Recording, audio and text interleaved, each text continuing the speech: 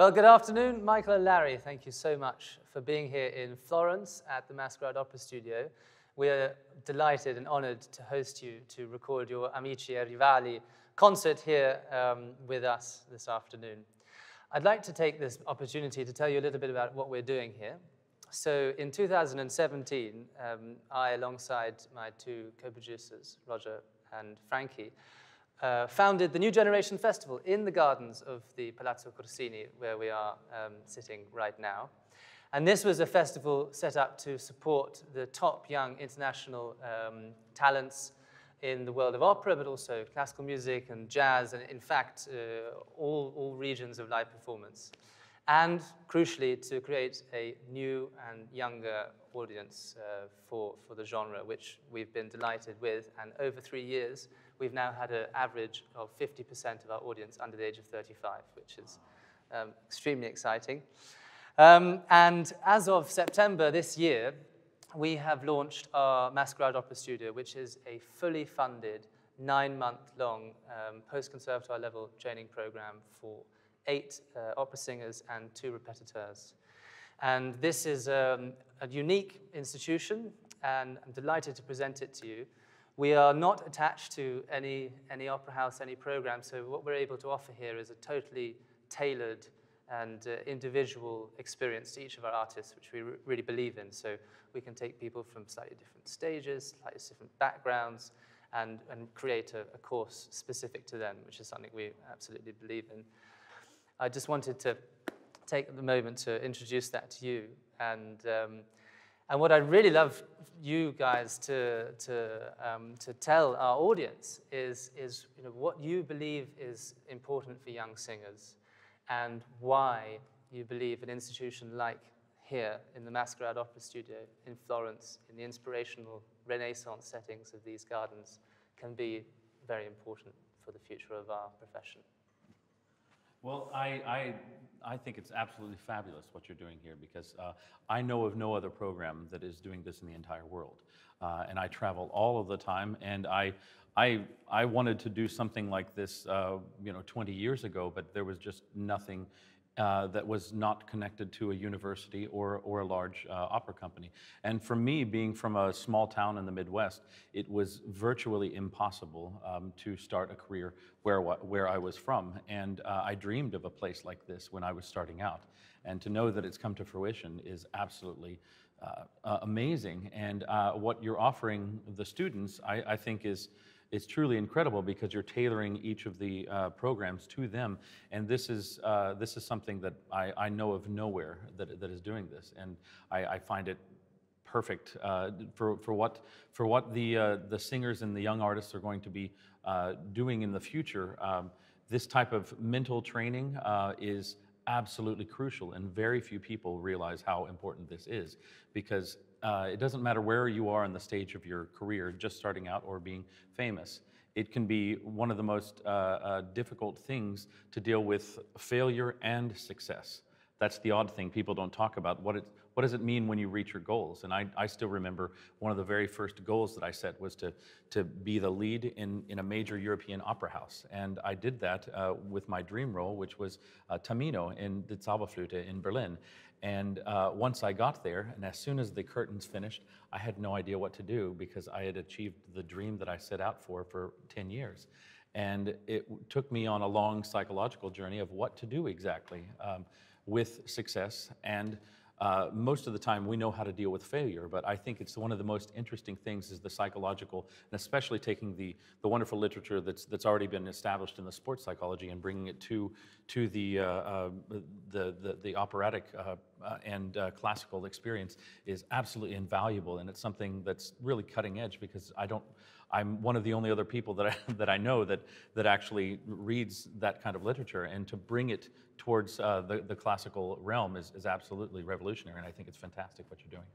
Oh, thank you, Michael. That's an amazing endorsement.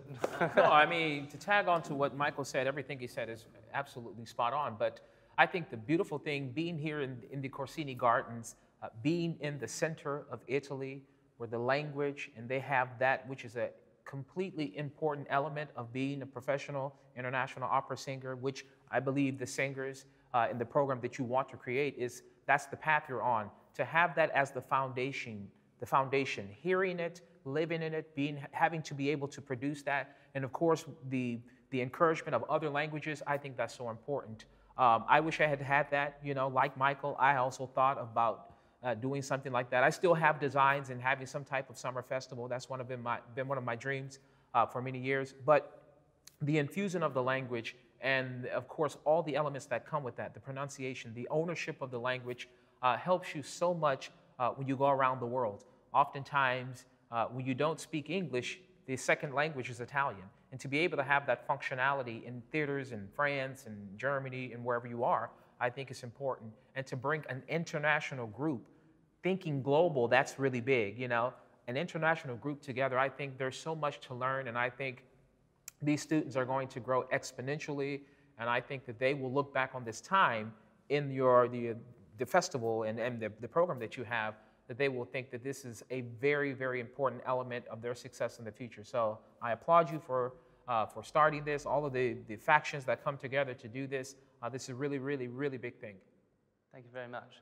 And you're both absolutely welcome always to pitch your ideas our way. We're very open, and and I think you know, one of the things we've really been working on through the festival and now the program is what will it mean to be an artist in this century coming up, and also crucially now, what is it going to mean to be an opera singer or a musician in a post-coronavirus world? I mean, this is so important, and we've got to grasp with these questions, and we've got to grasp with how we make the argument for live performance. So we all have to work together and come up with a new system. Go ahead. Well, I mean, I think it's in this time where you are fully functional in doing all the things you're doing during Corona, I think it will help people be inventive and try to find ways. I think, you know, when we use media and other mediums to perform our art and to be able to put something out in the atmosphere, I think this will be the stepping stone to other things that are greater. And so I think people will become inventive. I think we will show our resiliency, and I think a lot of positive things, even though COVID is difficult to deal with, I think a lot of things will come from this that will benefit all of us as artists and, you know, people who are passionate about this art form. I think so. And to reiterate what he was saying, because he's one of the major artists that's really adapted this new form of technology of being able to do webcasts and podcasts. And I had the wonderful experience of last night getting to meet one of my absolute heroes and talking to him. But the inventiveness is what we are supposed to be doing as artists. We are as artists, that's our goal, and our main duty is to show the world anew to people and to be inventive. And what you all are doing here, and it's fantastic, because that's another element that I talked to them a few weeks ago about, is that a major part in their program is teaching them about how to do webcasts, how to do personal videos, how to sell themselves among this time that is so different. And it's really an art form, but it's really fun to watch you too, because you can see how smooth and wonderful what you're doing is, because this is something that's very important. It's going to be very important for our artists in the future. And some of the people that are in our age category still feel that the opera world is where it was 10, 15 years ago, but now with everyone getting involved and the language of interactive media, it's so crucial that younger singers understand and focus on how to present themselves in the new media form. And as I said, what you guys are doing here is absolutely fantastic, and I love the idea that it's a trained program to teach people how to be successful, not only be great singers, but how to be successful as a business of one.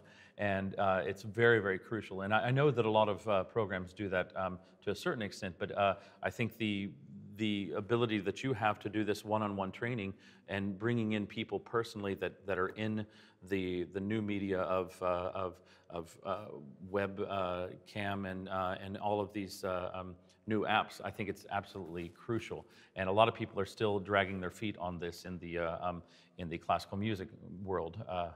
And I think it's absolutely fantastic what you're doing, really.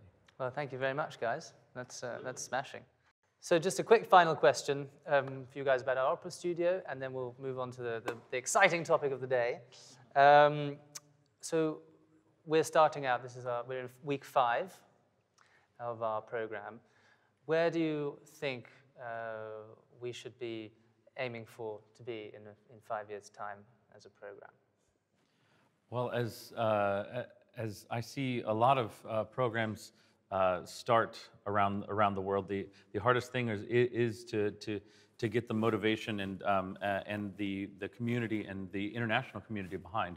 And the first 5 years, I think, I've already talked to you a little bit about the future programs, and I find it fantastic why you want to keep the academy small so you can keep the one-on-one training, and I think that's absolutely crucial, because when academies and studios become too big, the experience gets a little washed out, and the students don't have enough one-on-one time. And I think that you have already had a plan to go 5 years into the future, and you're looking for long sustainability. That's the main goal that I would say, because I think you have all your ducks in a row, absolutely. And I feel that in 5 years, people are going to really know this academy, unlike other places around the world that are not that are starting to fold because they're still working on a different model form. And you've really done such a good job of setting up your independence and looking towards the future for these wonderful singers that I think that I'm not worried about you guys at all in the next 5 years. Well, I think it's important that you remain hyper-focused on the individual. You know, creating the whole, complete artist. Of course, when you talk about the psychology aspect and the musicality, of course, the language, as I said before, which is such an important element. If you remain hyper-focused, and that the people that are graduates of this program, when they go out into the world, they will be your best ambassadors. They will be able to say that this program gave me all the things I needed specifically, individually. And so if you can remain hyper-focused on every individual, it'll do the work itself. These people will be singing your praises all around the world as they take the stages of, you know, Maggio Musicale, La Scala, the Metropolitan Covent Garden. All these people will be telling and talking about the things that they learned in this program. So if you remain committed to the fundamental foundation of what this whole thing you created was meant to be, I think that that's where you will be really, really ahead of the game, and already you're making a name for yourself. So that's great. Thank you very much, guys.